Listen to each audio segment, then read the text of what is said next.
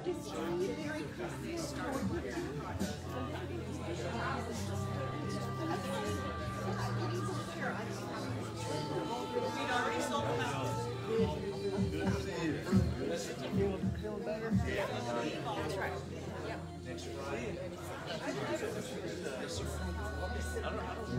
right. How are we doing out there this morning? Everybody survived. Little Christmas dinner comatose going on, I think. We were given a thumbs up that the computer has no longer crashed, so we are ready to go. Are you guys ready? Call this stand if you can. Let's worship together.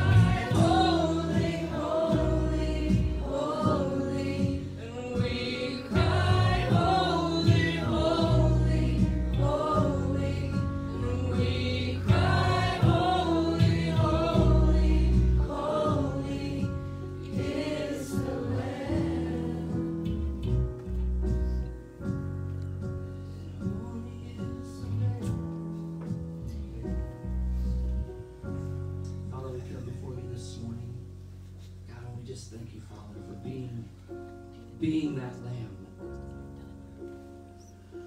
Coming to this earth, giving us the sacrifice that we need, Father, so that we can have that open line of communication, Father. Have that relationship with you, Father. We just thank you for it. God, let us worship you today in the way that you deserve for what you've done, Father. Just praise you for it in Jesus' name.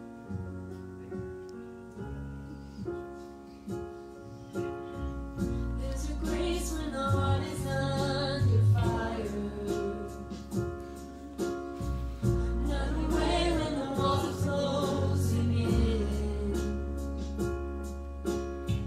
When I look at the space between where I used to be and this reckoning, I know I will never be alone. There was another in the fire, standing next to me. Was another in the waters, holding back the seas. Should I ever need reminding of how I've been set free? It's a cross that bears the burden, where another died for me. It's another in the fire.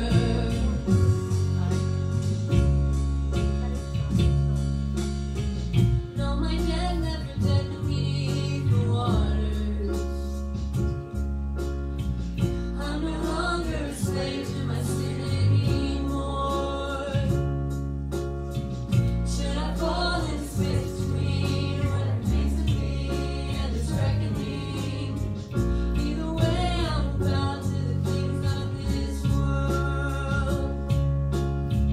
Now I know I will never be alone. Here's another in the fire, standing next to me.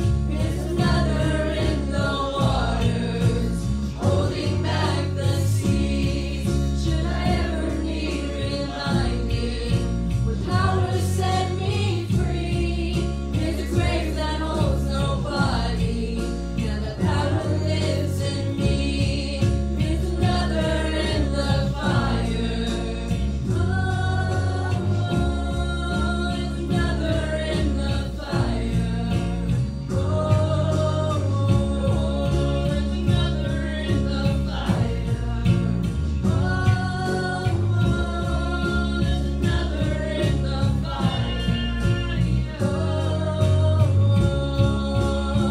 Like to see the light in the darkness, as the darkness comes to in. I can hear the roar in the heavens, as the space between where we stand. Feel the ground shake beneath us, as the prison walls cave in. Nothing stands between us.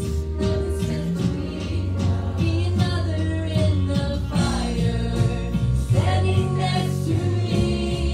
Is another in the waters, holding back the seas. Should I ever need reminding, could you have been to me?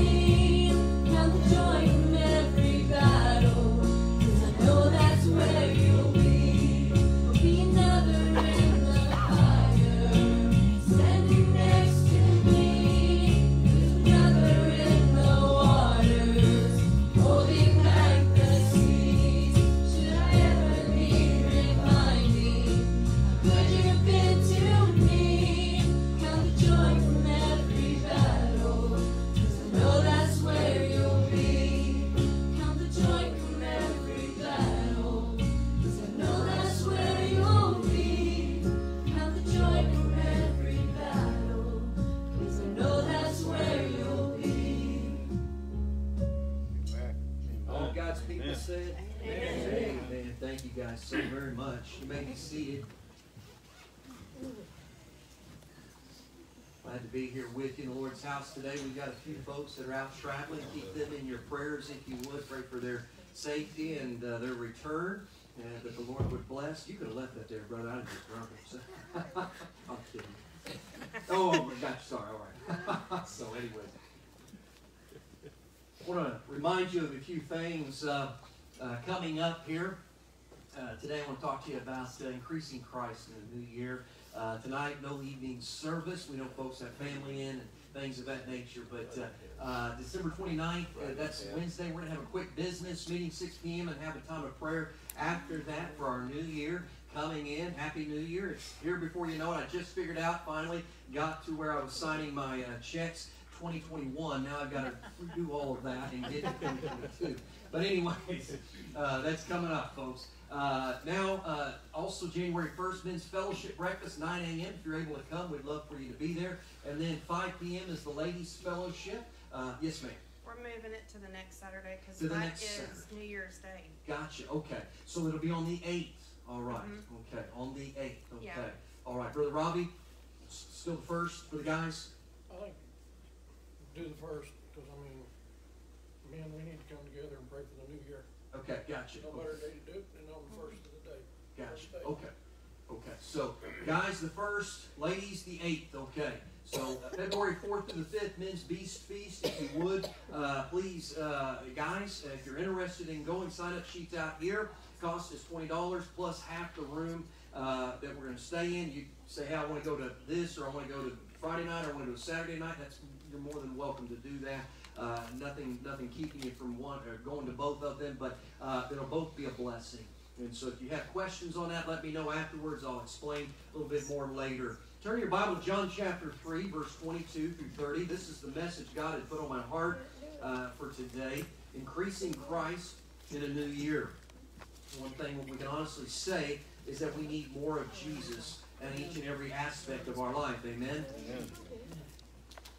I'm going to read from a familiar passage, I'm sure, to you. In fact, you've heard me use this quote probably up until now quite often, and it is something that we've shared a few different times. But we're going to read from John chapter 3, verse 22 this morning.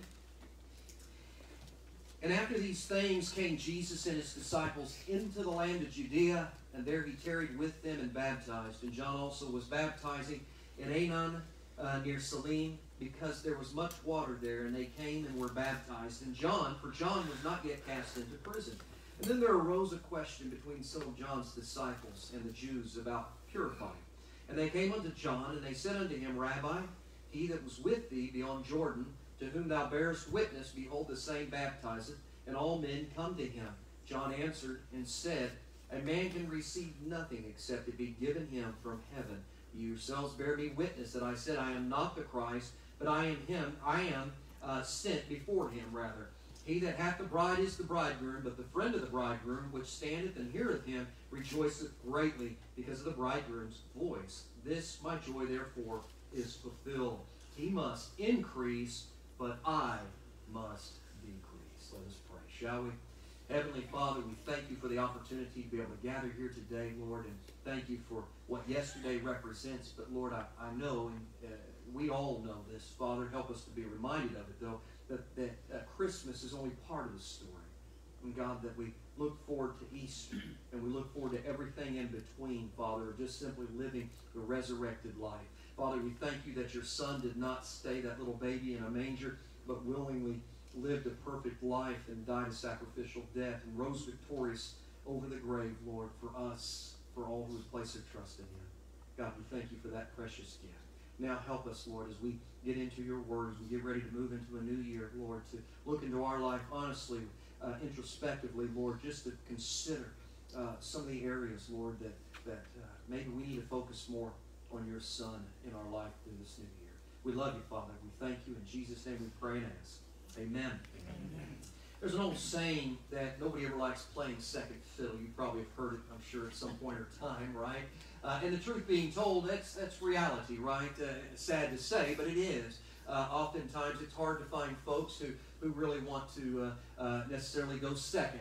I'll give you a good example of this, kind of a loose example here. How many of you have ever been in a car riding in the passenger seat but in your mind thinking, in fact, you're looking for that imaginary brake pedal on the passenger side, right?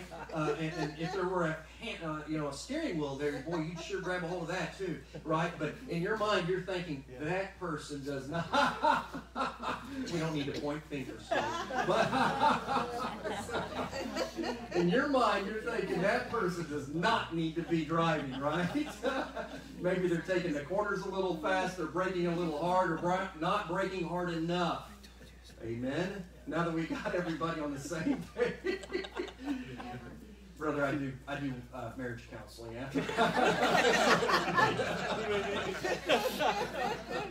Gotcha. You know, it could be something as silly as that. It could be something as, hey, I didn't get recognized, so-and-so did, you know, and why didn't they pick me? All these things. For example, I was speaking to a mission sending agency late missionary Robert Morrison of China said this as he spoke to him. He said, the great fault, I think, in our mission is that no one likes to be second. He said, the world has yet to see what could happen if everyone lost the desire to get the glory. Wouldn't it be a marvelous place if nobody cared who got the credit? Wow. Powerful. You know, the Lord Jesus referred to John the Baptist as the greatest man to be born among women. And yet even John realized that his ministry was not about him. It wasn't about fluffing John's feathers. It wasn't about handing out tracts that had John's name on it or invitations that come to John's ministry out here at the riverside. I promise you, you'll be in for quite a treat. Any of that stuff, right? Free locusts for everybody who would like some, right? Anyways, you get the joke. You know where I'm going with that. Anyways, John didn't do that, did he? It wasn't about pointing people to him. It wasn't about drawing a crowd to himself. It was about pointing people to Jesus Christ. And he knew that. He encapsulated every bit of that. That was the very reason for which God placed John on the face of this earth, to prepare the way for the Messiah. You see, back in the old days, when a king would enter into a town, he would send emissaries ahead of him. And those emissaries' job was to make sure that those roads were good and straight and safe for the king. And they would gussy everything up, and they would warn people, listen, you better be on your best behavior, right? You better come out dressed in your nines, and all of this stuff they would do. In fact, we still do that in a sense. When the president's going to be in a town, they'll send Secret Service ahead to make sure things are safe, and so on and so forth, and they'll go further than that as well, I'm sure. But this was the idea here. This was what John was brought into this earth for, was to prepare the way for the Messiah. Not necessarily to make sure the physical roads were safe and everybody the roads had been graded for those that live on gravel roads. It wasn't that. He was making sure that the road to their heart was paved and ready and softened for the Messiah. That's exactly what he did. In fact, Luke 1:14-17, we read about this. And this was the angel speaking to Zacharias, John's dad, before the birth of John. And thou shalt have joy and gladness, and many shall rejoice at his birth. For John shall be great in the sight of the Lord, and shall drink neither wine nor strong drink, and he shall be filled with the Holy Ghost, even from his mother's womb. And many of the children of Israel shall he turn to the Lord their God, and he shall go before him in the spirit of power and power of Elias or Elijah, to turn the hearts of the fathers to the children, and the disobedient to the wisdom of the just, to make ready a people prepared for the Lord. That was John's job, and guess what John did? He did it excellently. In fact, we read about that in Matthew chapter 3 and verse 1. Matthew 3 and verse 1. And in those days came John the Baptist, preaching in the wilderness of Judea, and saying, Repent ye, for the kingdom of heaven is at hand. For this is he that was spoken of by the prophet Isaiah, saying, the voice of one crying in the wilderness, Prepare ye the way of the Lord, make his paths straight. And the same John had his raiment of camel's hair and a leather girdle about his loins, and his meat was locusts and wild honey. I told you. Wild honey, by the way. That doesn't sound too bad, right? I think I probably want to try it anyways.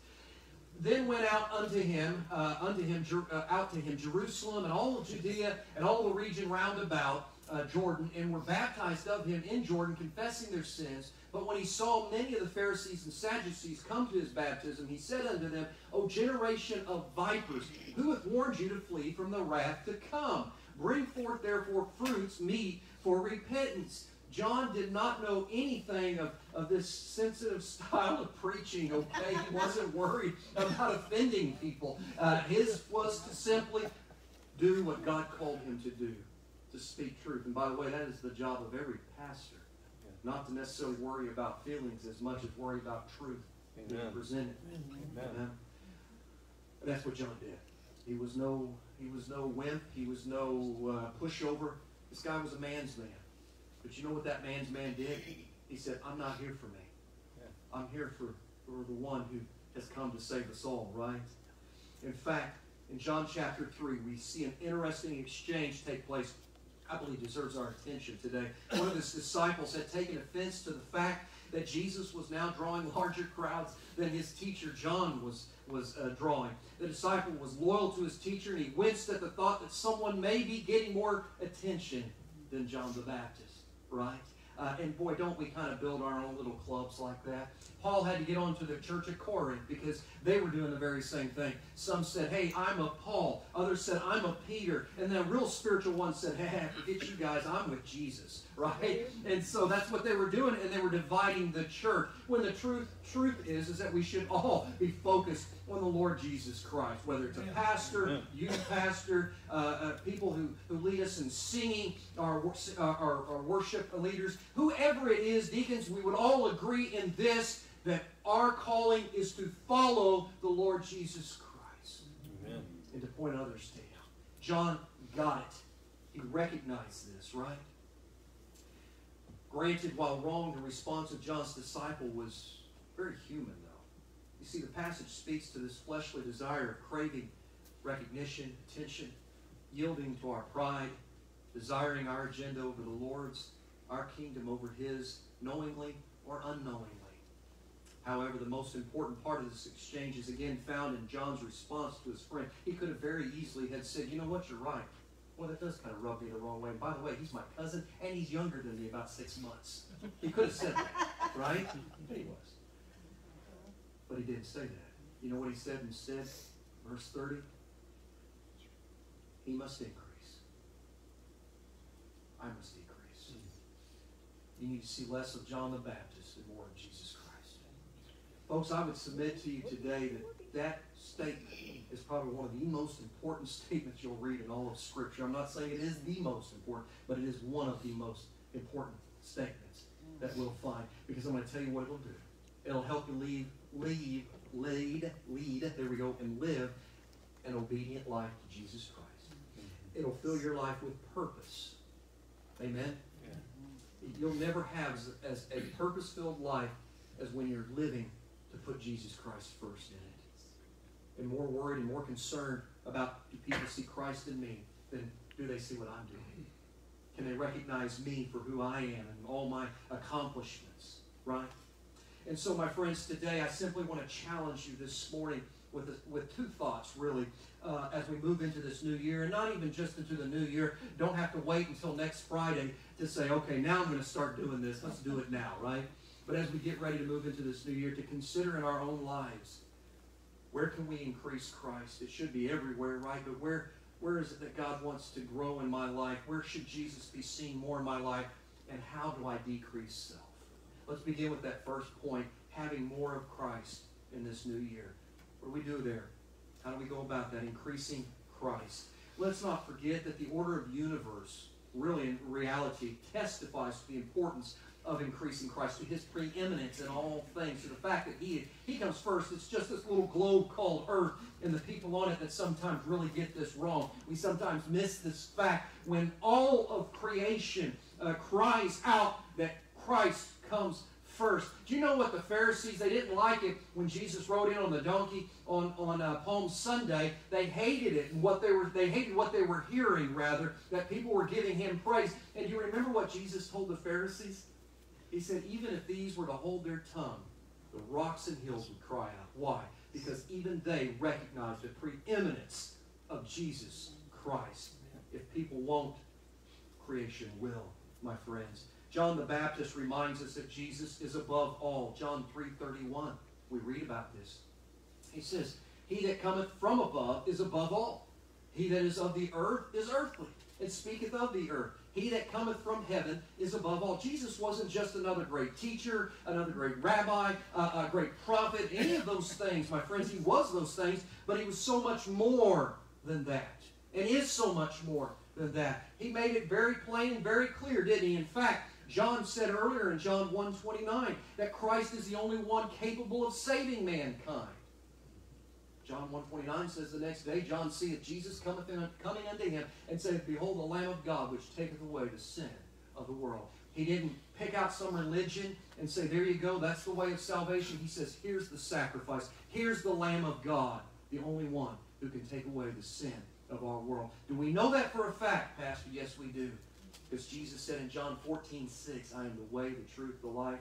No man comes unto the Father but by me. Now, folks, while Christianity is certainly an inclusive faith, in other words, anybody who recognizes that they are a sinner, doesn't matter what color of skin, doesn't matter your ethnicity, doesn't matter your socioeconomic standing, any of that stuff, doesn't matter doesn't matter your past, can come to know Jesus as Savior. Amen. And be welcomed in as a joint heir with Jesus Christ. It is very exclusive to its claim that Christ is the only way. You don't get there many different ways, friend. There is only one way. Okay? And as sure as I stand here today, I believe that with all my heart, that Jesus Christ is the only way for forgiveness, for new life, and for heaven. John recognized that. Let us not forget as well that the Lord of glory was preeminent. Even we mentioned creation. Paul reminds us of this, that because he created all things, and by his power keeps all things, then he alone deserves first place in our hearts. We don't have the scripture, and that's fine, but it's in Colossians 1. You can read about it later on. Colossians 2 tells us that in him we are complete. We don't have to go looking for something else. That Jesus Christ, the relationship we have in him completes us totally, perfectly. It's not Jesus plus some other little silly things out here. Really, all we need in this life is Jesus Christ. Amen. Right? Jesus should be preeminent in his calling of those who will serve him. Look at what Paul says in 1 Corinthians 1:26. As we have that here on the screen. He says, For you see your calling, brethren, how that not many wise men after the flesh, not many mighty, not many noble are called. He doesn't say not any, but he does say not many. So why is that? Because sometimes we get in our own way, right? But God hath chosen the foolish things of the world to confound the wise. And God hath chosen the weak things of the world to confound the things which are mighty. And the base things of the world, and the things which are despised, hath God chosen, yea, and the things which are not, to bring to naught the things that are, that no flesh should glory in his presence. But of him are ye in Christ Jesus, who of God is made unto us wisdom, righteousness, sanctification, and redemption, that according as it is written, he that glorieth, let him glory in the Lord. Even when he calls us into salvation, when he calls us to use us, my friends, he will receive preeminence. In other words, he will come first. Amen? Amen. Not so that we can take the glory from him, absolutely not, but so that the world can look at what God is doing in our life and say, wow, what a mighty God they serve. What a mighty God we serve, right? Even in serving, in our calling. Furthermore, let us not forget that his preeminence will be seen and made known as time comes to a close. You've heard me relate to this passage often or quote it.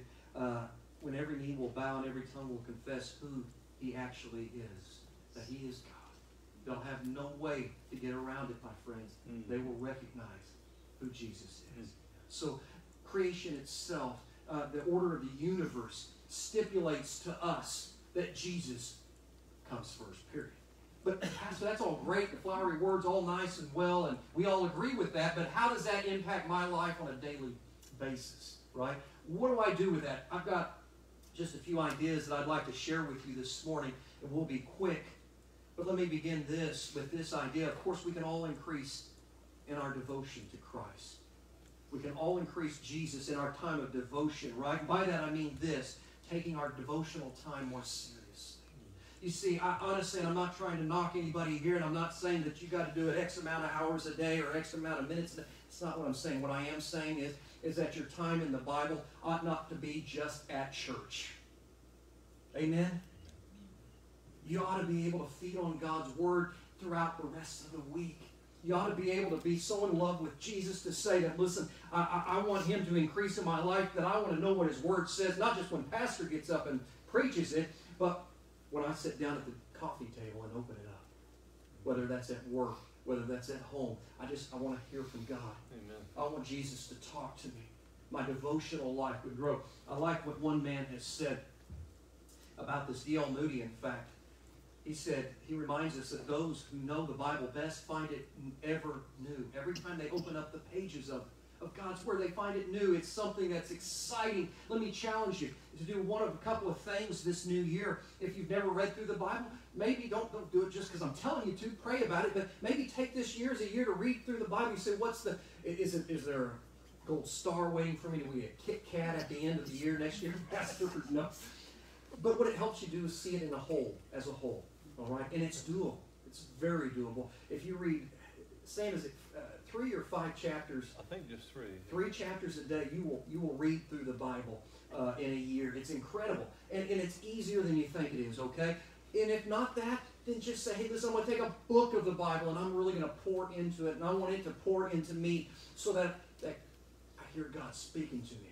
Right? I know that He's speaking to me. And my devotional life is growing there. Someone else has said that a Bible that is falling apart usually belongs to the life of an individual who is not. That's very true. Our devotion, let's increase Christ in our devotion. How about our devotion to Jesus and the decisions that we've made? Moving away from devotional for a second. But let me say it like this. Will our lifestyle in this new year reflect a life guided by the principles of Christ or the mandates of our culture? And the only reason I say that is because it seems like the longer we go and the longer this world spins on, the easier it is for us to move closer to the culture of the world. And I realize we live in the world. I'm not telling us to go out there and be the weirdest people you can possibly imagine, okay? But the culture should not dictate our life and our lifestyle. Amen.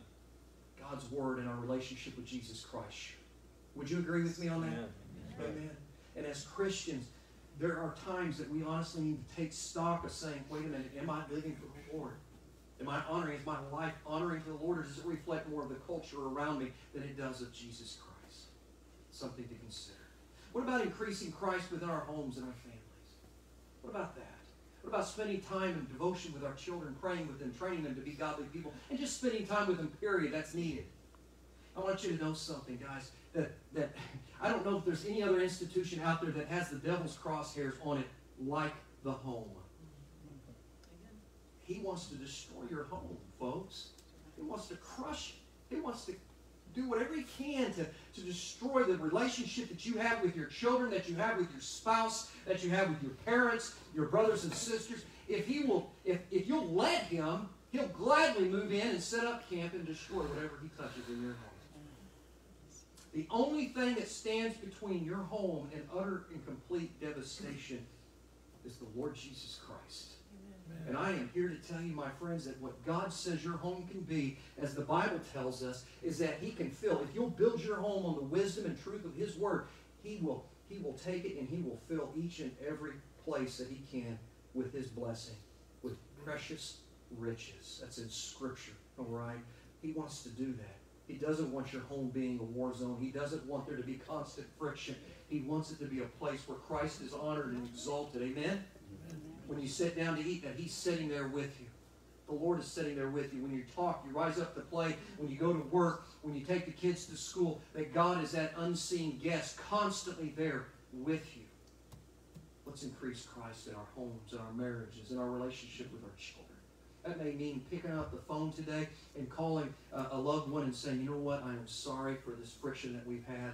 Let's put this away. This is not what God would have us to do. Amen? Seeking forgiveness. That may mean calling grandkids or taking the opportunity when they come in to visit you for Christmas to take them out for candy or ice cream. Boy, that's more that they need, right? They need more of that. Amen? We can't have enough sugar. Anyway. I was going to pop yesterday. I had so much. But anyways, taking them aside and saying, you know, Grandma and Grandpa love you. Little Johnny, little Susie. But we want you to know about the greatest gift that God has given us. And that's a relationship with Him. Amen. Can I talk to you about that? Right? And not making it some formal thing, not making it this huge earth-shattering thing, but making it a sweet moment when you talk to your kids, your grandkids, about the Lord Jesus Christ, or even your parents or grandparents. Maybe that's the way it is. Increasing Christ in the new year. What about, and boy, this is a tough one. I should have left this one completely out because it runs all up and down over me. What about increasing Christ in our attitudes? In our attitudes. Nobody in here ever has a problem, right, with your attitude? Amen? It's tough, isn't it?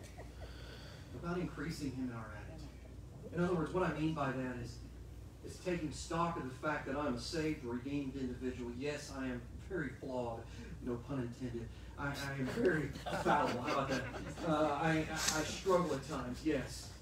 But the truth be told is, there ought to be more truth about me being a redeemed person than a sour lemon, right? Or someone that's always negative. And boy, I got to tell you, I'm just being honest with you. You just see me on Sundays, Wednesdays, and maybe a few days here and there in between. But there are times that I struggle with that negativity. There are times when I can run right to that door, and this is one of my, you pray with me on this, okay? You just forget your attitude issues and just say, Lord, pray for Pastor today because his attitude stinks. And, I'm kidding. Do pray for me, but pray for yourself too, okay? And one of my things this year is, Lord, help my attitude be less. Help me to see what you're doing and not focus in on the negative and go towards that. Because with the attitude, here's our next little thought here, speech. How about increasing Christ in how we talk? Right? Because I promise you this, if the attitude isn't worth squat, the words coming out of the mouth that come from the heart aren't going to be worth it either. Right? Do you know what the Bible says that your attitude or your speech ought to be like? In Colossians, he said, let your speech be always with grace, seasoned with salt, that you may know how you ought to answer every man. In other words, that Christ be manifest even in how I speak. The grace of Christ. Right? Increasing Christ in our attitude. Paul says we ought to have an attitude that's both peaceable, 1 Timothy 2:2, you can look it up later, and joyful. Right? People ought not to run the other way from me when they see me coming into a room. Now, you may anyways. I had a good friend that used to say, everybody's a blessing, Pastor Les. He said some people are a blessing by entering a room, some people are a blessing by leaving the room. Your attitude ought to be such that people just look forward to being around you, right? It doesn't mean you don't have a bad day here and there, but just, hey, listen, by being around this person, I feel refreshed and encouraged. What about increasing Christ in our workplace? That's off limits, Pastor. Don't go there. Because I know everybody that has come here today, you absolutely love every minute of every day that you go to work, right? Yes! Some of you that are retired are saying, yes, I do, Pastor. Amen. Not a second's doubt about it, right? Every day I wake up, I love it. Well, okay, in the real world, right? We as people, sometimes even pastors, can kind of not look forward to. We're not always sitting outside in our cars, jumping up and down and saying, oh, I can't wait to punch the time card today, right? I'm just so looking forward to being at work today and hearing what the boss has to say. I'm sure a measure of amount of wisdom is going to pour forth from his or her mouth to the degree that I am just going to walk out of there going, this is the best day of my life. Anyways,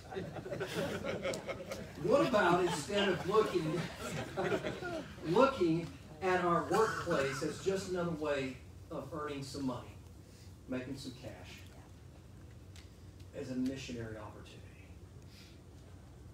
Because God has you there for a reason. He may not always keep you there, but God has you at that particular place for a reason, for a given amount of time. Who knows how long, right? Some of you are thinking, boy, I hope it's not much longer.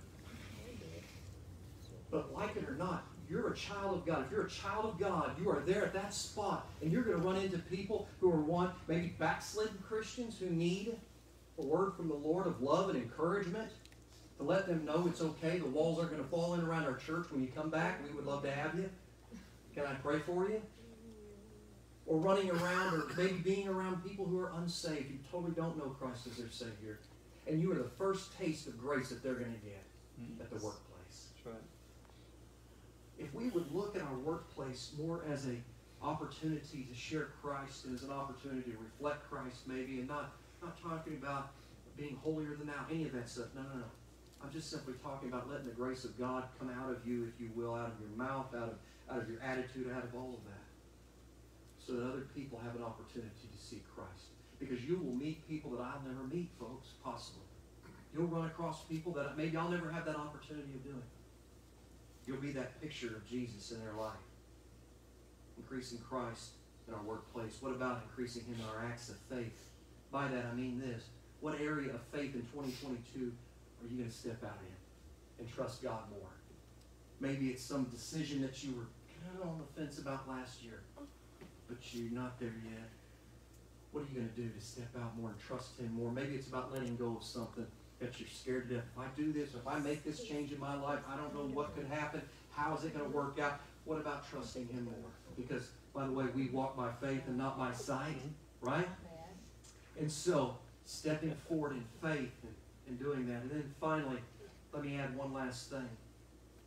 What about increasing Christ in our use of spiritual gifts, or how we use them, rather?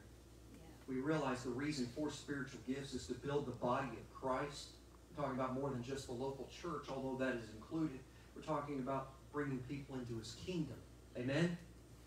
Right? But using our spiritual gifts as they're meant to be used, as God wants us to use them, instead of just saying, hey, you know what, I've got some talent, so I'm going to go out here and use that talent for my own purposes, for my own means. No, wait a minute. God's the one who blessed you with that gift. God's the one who blessed you with that talent. Use it for His glory. Amen. Use it for His glory. Use it for the right reasons. Use it because you love the Lord, not out of compulsion, and not because the pastor came and begged you to do it. That happens. Not because you want the attention either. Right? Do it because, like John the Baptist did. You talk about a humble guy. He must increase. I must decrease. This guy was getting ready to go and lose his head because he was willing to stand up to the king at that time and tell him that what he was doing was not wrong. Right. Rather, it was wrong. And so he knew his way out. But I'm going to tell you something, my friends. There was not a greater born among men, or women rather, among women than John the Baptist. One day I look forward to getting to meet him in heaven. And he'll be worshiping right alongside of us. Amen? Amen. Exciting. But how about using the spiritual gifts that God has given us? Increasing Christ in this. Maybe you've never served the Lord, or taken time to put yourself out there to do that. Then let me encourage you. Step out this year. Pray about it. Where would God have me? What would God have me to do? Maybe you've been burnt bad, and I got it. I've been there too. Maybe it's time to say, listen, what could God use me? Maybe you're at the point, how could God use me in this or that? Maybe you're at a point, physically speaking, that you'd say, Pastor Luke, I can't physically do anything else. I'm at a point in my life where I cannot do what I used to do. I'm going to tell you something. You can do the best thing. You can do the best thing. You say, what is that? You can be a prayer warrior. You can lift up the body of Christ. Amen? Doesn't mean God has shelved you. I need people that are willing to pray. We need people who are willing to pray. God has called us to be prayer warriors. Amen. It's one of the most important aspects, yet most often overlooked aspects of the body of Christ. I know that there are people in this church, if I were to call on you, and I have at times, and say, listen, would you pray for this need? Would you lift up this situation? They'll do it. No question about it. They're praying for you. It's a wonderful thing. Obviously, the list isn't exhaustive. We could go on and on and on. We won't. There's always more we could add to it, but the point is simple. Increasing Christ affects our life in so many areas. More areas than we can think of. But here's where we find the second point. We'll be quick on this. If we're going to increase Christ, that means that we've got to do something else. We've got to decrease self. We've got to humble ourselves. Someone once said, if I appear to be great in anyone's eyes, the Lord is most graciously helping me to see how absolutely nothing I am without Him, helping me to keep little in my own eyes. The axe cannot boast of the trees that it has cut down. It could do nothing but for the woodsman. He made it, He sharpened it, He uses it. The moment He throws it aside, it becomes only an old iron. Oh, that I may never lose sight of this. One simple little phrase. John the Baptist, one of the greatest prophets to have ever lived, shines a light on man's greatest problem, self. Self. Stories told once again of D.L. Moody. He was asked by an inquisitive Christian, "Who, sir, of all your flock gives you the greatest amount of trouble?" And don't you know there was waiting with bated breath. Brother Bob. Sister so-and-so. Yeah, I'll talk to you about them. But you know what? His answer surprised him. It still surprises me. You probably know where I'm going with this. D.L. Moody said, "I'll tell you who the individual is that gives me the greatest problems in my flock." He said, he's a man named D.L. Moody. That's who gives me the greatest problem. And really, when I have to think about that, that's very true, isn't it? If I get out of my own way and decrease self, let God do what he wants to do, boy, wow, God can do all kinds of things. Jesus said in Matthew chapter 16, verse 24, he said unto his disciples, "If any man will come after me, let him deny himself." That's the hard part, isn't it?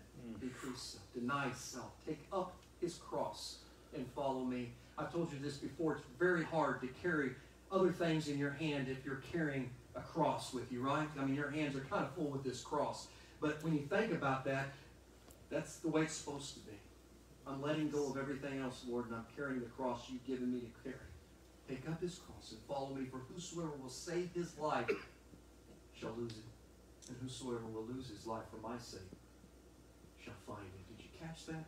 Whoever loses his life for my sake will find it. True living, my friends, isn't promoting self. It isn't living for my own agenda. It isn't putting my will first. It is saying, thy will be done, O God. Let me promote you. Let me live for you. Every aspect, every breath I take, every pulse that goes through my body, let it be for you, Lord Jesus. The Apostle Paul gives us another step that we take. Galatians 2, chapter 2, verse 20. Would you look this up? While you're looking that up, Galatians 2:20. F.B. Meyer once said, "We cannot hope to increase Christ if we're not first willing to decrease self." Paul said, here's how I tackle this issue. He said, "I am crucified with Christ, nevertheless I live." In other words, he didn't physically die. "Yet not I, but Christ liveth in me. And the life which I now live in the flesh, I live by faith in the Son of God who loved me and gave himself for me." Paul said, the moment I got saved on that road to Damascus, at whatever point he really placed his trust in the Lord Jesus, he said, Paul ceased to exist, or Saul, to be accurate about it, okay? Saul stopped living. And that body that walked around that looked like Saul or Paul, well, really that was Jesus living in that body. Amen. And that's the way he saw it. That's the way he lived life. You think about that. It's not this huge, deep thought here. It's just truth. He said, listen, I died. That old life died. It's done. It's gone. It's in the grave. There's a new person walking around. And it's Jesus Christ in me. Right? It's him living out his life in me. And that's the way he saw things. And by the way, because he saw that, consider this, if you will. That meant he no longer lived. He no longer had to worry about things that might hurt him. He no longer had an ego to worry about, because that's gone. That's done, right? Or his pride being stepped on. He no longer had to worry if someone had offended him. No longer had to worry about how he was going to eat at night, right? Because this is the Lord's deal. He's taking care of this, right? He's the one living in my life now. I'm dead. I'm gone, right? He's taking control over this vessel. You think about the implications of such a statement that says, I am crucified with Christ. I am crucified with Christ.